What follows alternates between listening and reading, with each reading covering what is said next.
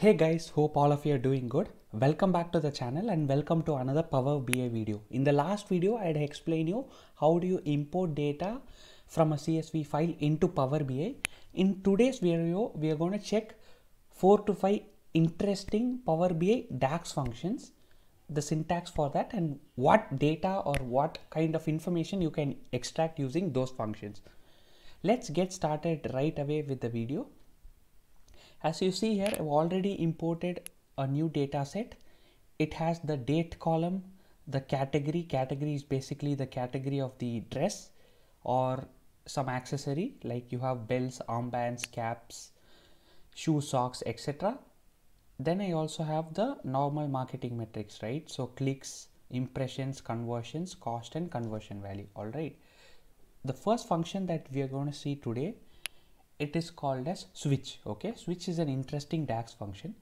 So imagine a use case where you want to categorize whichever rows have cost greater than 5,000 as above 5,000, which have cost greater than 3,000 but less than 5,000 as above 3,000, and the remaining whichever have value below 3,000 as below 3,000. Okay, imagine you wanted to create a new calculated column like this.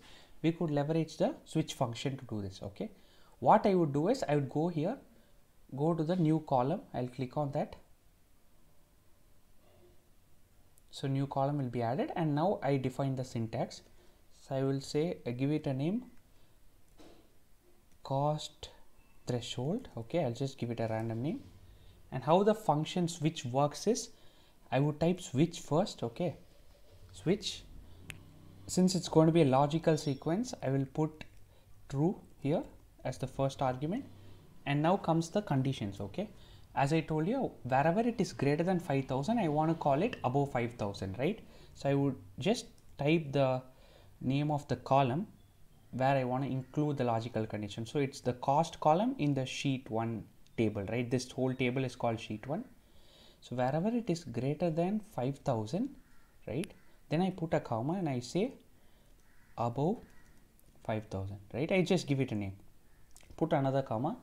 The second condition is wherever it is greater than 3,000, right,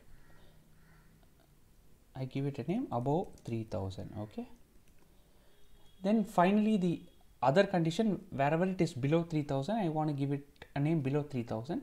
So since we've already given above 5,000 and 3,000 as conditions, the default value at the end can be below 3,000. So whenever the first two conditions don't apply, it will automatically give it the value below 3,000. Okay, so I will close it.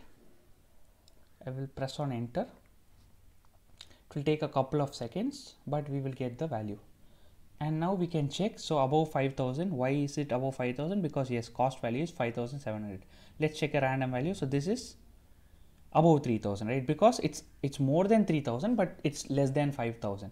Let's check this value. So it is 1,000 something. So obviously it has to be below 3,000.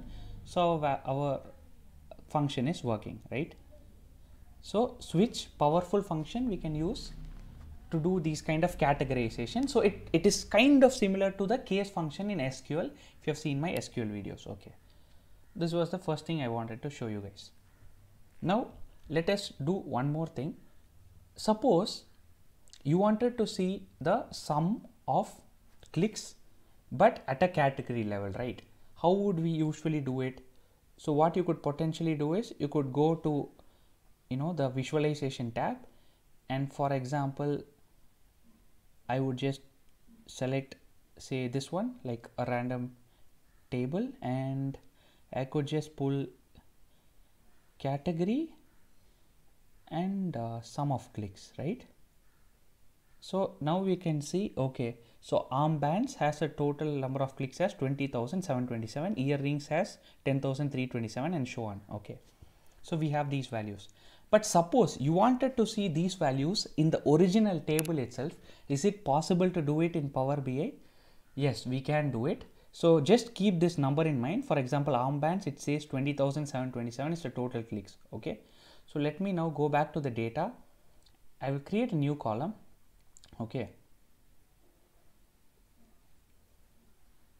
and I'll give it a name, category clicks.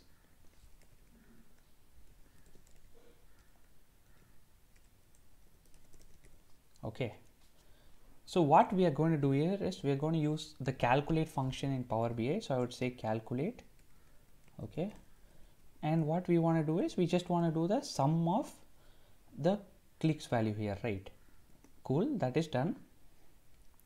Put a comma, but we want to do it at a category level, right? For this particular application, we have another option in Power BI which is called as all except. Okay, so what you would do is you would write all except, then put the name of the table, then the column on which you want to actually do the slicing. So here I want to do the slicing on category, right?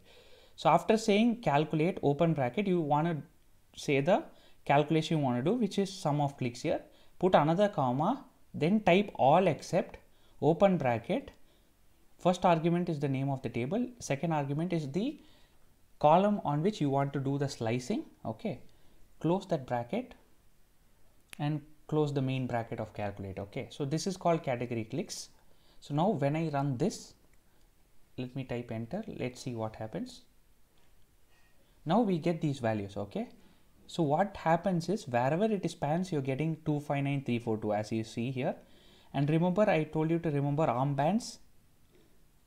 Where is armbands? So armbands, as you see, wherever we have armbands, it is 2727. If I go back to the table here, armbands was 2727, right? And caps, for example, 17665.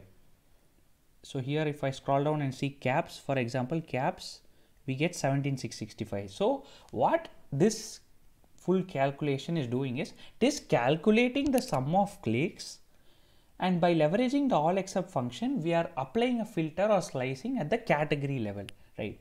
So it is doing the sum of clicks, but only per category. Okay, so wherever we see armbands, it will show the sum of clicks only for the armband category, which is 2727. A powerful use case again. It's pretty good when you want to do all this kind of slicing. So remember, calculate plus all except is a killer combo. Okay, now moving on to the third function. Let me go here. Suppose we wanted to do something similar, like we wanted to see the sum of clicks, but only for a specific category, say only for pants. How we could do it in Power BI is, here you could create a new measure. Okay, so you would say new measure.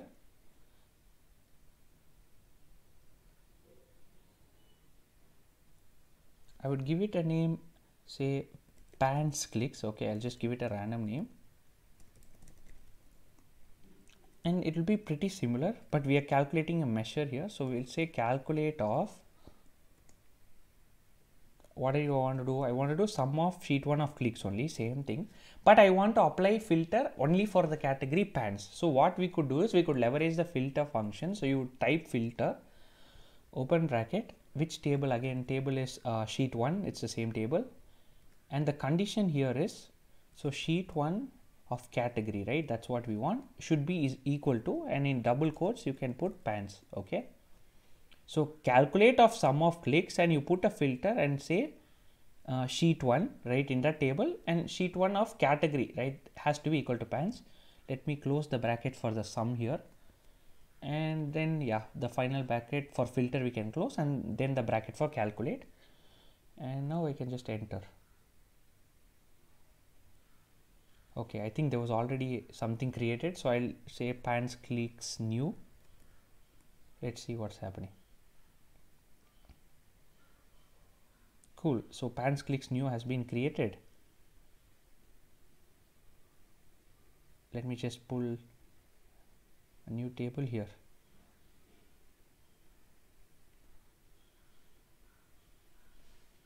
And I'll just drag pants clicks new. Okay, so it says 259342, right? What is happening is it is doing sum of clicks only filtered for pant category. So we get this value, which is same as the value we have here, as you see, right? So to revisit the formula again, this is another killer combo. So you can do a calculation and do a aggregate function like sum or average for a column, then apply a filter condition right after that. So this was the third thing I wanted to teach you today. Another very useful and interesting function. Okay. Moving on to another interesting use case. Let me go back to the table. So again, you see here we have the values for dates, right? if you go inside and see, there is something surprising here. So I have August 24, 25, 26, 27, 28, 29, 31, September 1, 2, but August 30 is missing, right? August 30 value is missing. Say we wanted another use case, right?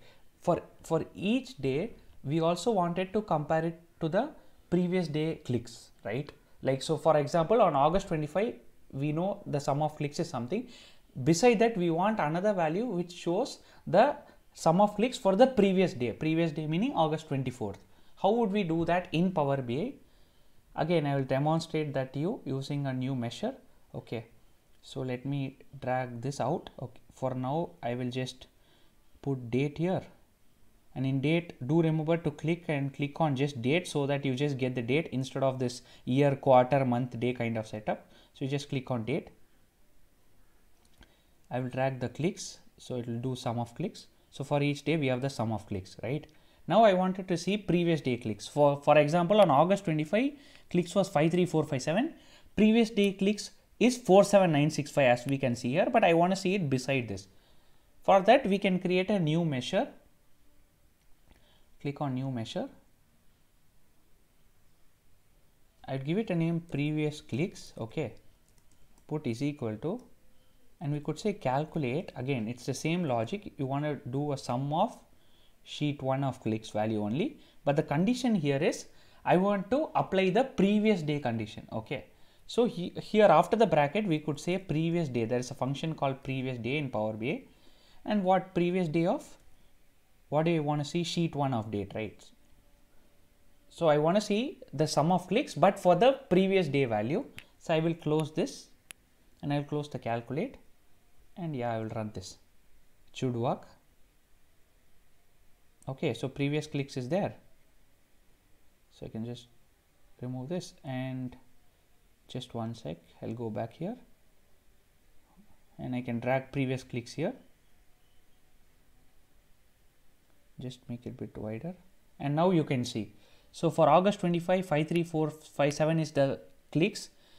The previous day August 24 ka clicks was 47965. We have it beside that, right? Similarly for each. Okay, but for August 31, we do not have a previous day value. Why? Can anyone guess? That is because the previous day of August 31 is August 30, and August 30 does not have value in our data set, which is why this part is blank. Similarly, August 24 was the first date in our data set, so there is no previous value, which is why it is left blank. So when I click on previous clicks, again, just to revisit the formula, so you just do a calculate of sum of clicks, and the condition is you want to do it for the previous day for the date column in that table. Okay, so another powerful function.